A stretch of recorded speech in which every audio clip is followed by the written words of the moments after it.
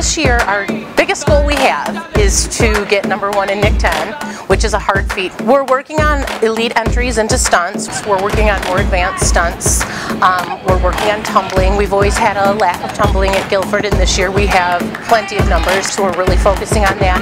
And then our second goal is to make day 2 at state. We have made it to IHSA state championships the last 4 years, and we've only made it day 1. The top 10 teams advance to day 2, and that's what we're hoping to do this year. So we're really focusing on that, just really elite stunting, cleaning up our routine, putting aspects in that are a little bit more difficult to get our scores a little bit higher.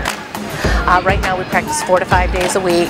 When you add in football season, then you add games, so it's almost 6 to 7 days a week that we're working, and we're kind of known as that blue-collar mentality working team. So we just work really, really hard. We do a lot of team bonding to make that camaraderie come together that just makes us a little bit harder to beat because we're so bonded.